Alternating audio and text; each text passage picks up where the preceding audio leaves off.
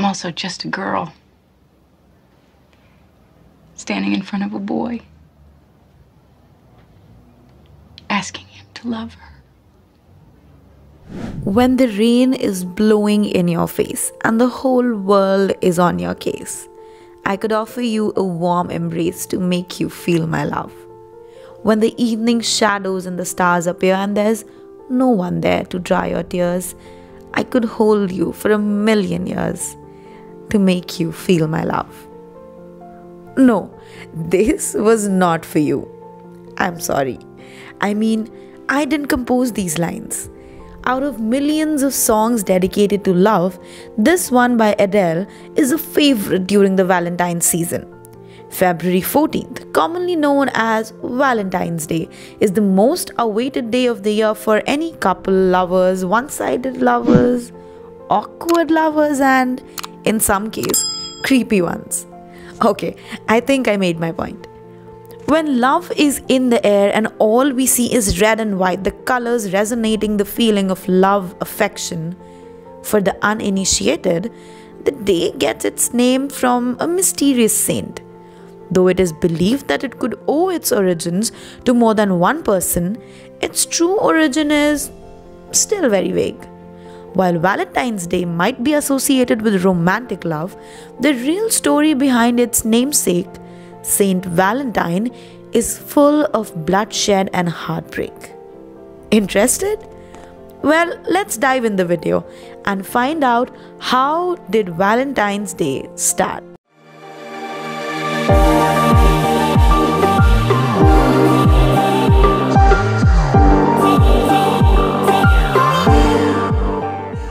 There are multiple Saint Valentines in history, and the historical origins of the figure are shaky, with some believing he was a myth for worship while others believe he was a real person. The most likely historical figure of Saint Valentine is Valentine di Terni, according to an article on the saint in the academic journal Repertorio di Medicina. A Roman saint from the 3rd century, Valentine di Terni was thrown into jail for secretly marrying couples against the wishes of Emperor Claudius II, who put forth an edict banning marriage for military personnel. The emperor believed that marriage would distract his military and make them less efficient on the battlefield. Debatable. Well, according to the legend, the day is celebrated to mark the death anniversary of this saint, who died in mid-February in 270 AD. It is said that Saint Valentine was a priest who defied the emperor's orders, and because he secretly married couples to spare husbands from war, he was reportedly beheaded by the emperor. Harsh. So, what is the history and legends around Valentine's Day? Well, the origin of Valentine's Day can be traced back to Lupercalia, a Roman festival for fertility. It is believed that the day was celebrated as an attempt by the church to add a religious twist to Lupercalia festival. The festival was dedicated to Faunus, the god of agriculture, and Romulus and Remus, the founders of Rome. During the celebration, men and women were paired based on a lottery system, and most of them eventually ended in marriage. Well, that's sort of Tinder, but advanced. At the end of the 5th century, Pope Gelasius I decided the time of Lupercalia celebrations as the date to celebrate Saint Valentine. So, who exactly was this Saint Valentine, and what does he have to do with chocolate hearts and red balloons? Not much, it turns out. Saint Valentine's Day was a feast day in the Catholic religion. The day was commemorated for the martyred saint named, you guessed it right, Valentine. Differing legends celebrate 3 different saints called Valentine or Valentinus. But since very little was known about these men and there were conflicting reports of the Saint Valentine's Day story, the feast day was removed from the Christian calendar in 1969. But even though not much is known about the real history of the saint, Valentines on whom the holiday is based, the legend of Saint Valentine has several tellings. One says that he refused to convert to paganism and was executed by the Roman Emperor Claudius II. Prior to his death, he was able to miraculously heal the daughter of his jailer, who then converted to Christianity along with his family.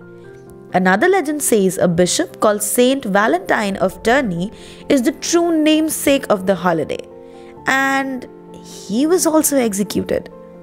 Although it is believed by the people that they are the same person, Saint Valentine became known as a patron saint of love.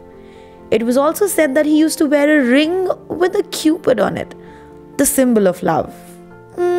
Too cliche. The poet Chaucer in the Middle Ages was the first to link Saint Valentine with romantic love. This was the beginning of the tradition of courtly love, a ritual of expressing love and admiration, usually in secret. This custom spread throughout Europe, and stories grew about a high court of love where female judges would rule on issues related to love on 14th February each year. Historians believe that these meetings were in fact gatherings where people read love poetry and played games of flirtation.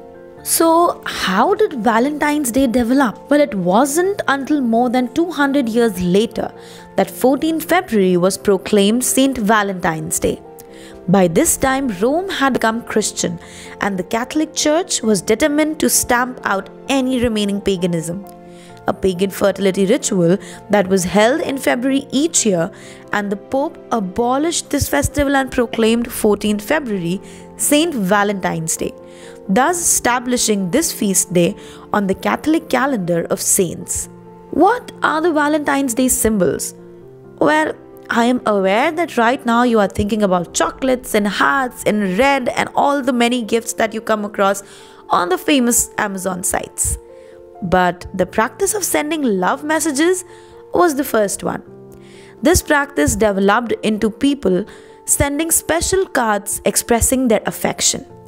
These cards were beautiful creations, handmade by the sender and individually designed to show how much they loved the recipient.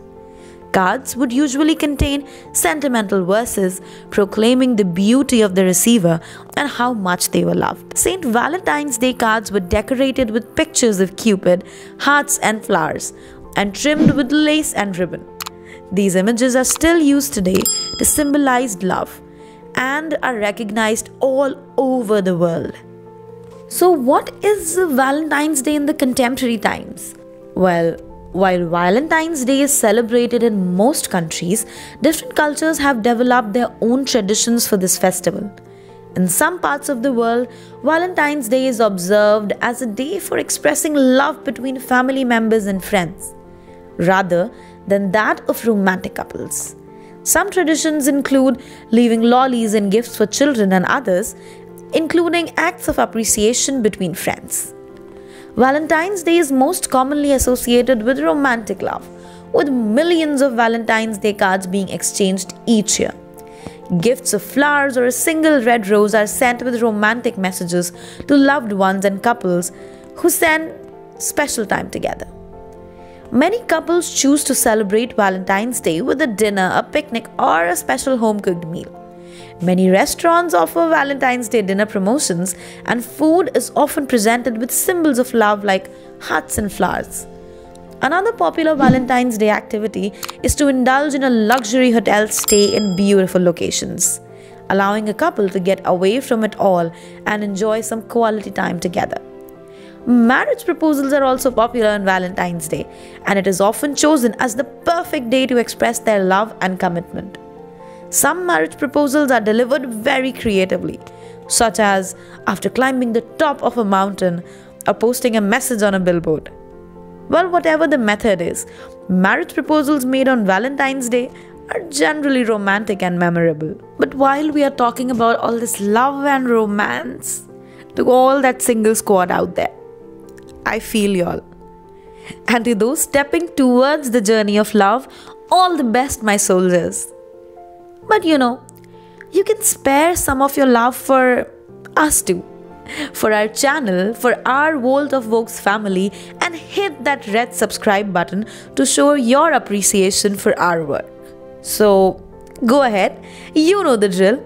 Like our video, share it with our fellow enthusiasts, comment down below if you have anything to share about your experience with Valentine's in love. Until we meet next, stay curious, stay awesome. Volt of Vokes signing off.